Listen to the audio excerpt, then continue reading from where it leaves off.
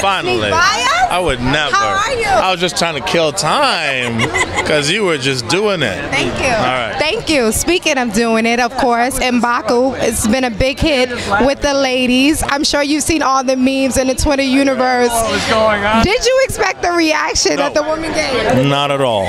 Not in the least. Has your dating life changed?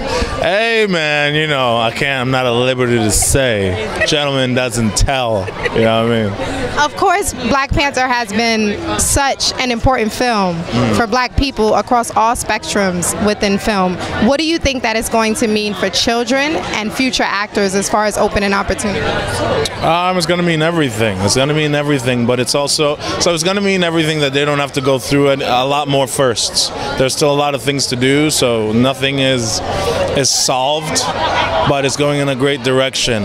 But it's up to us right now to take the heat and the momentum of this film and not have anyone say things like it's complete. We don't live in a post-racial industry.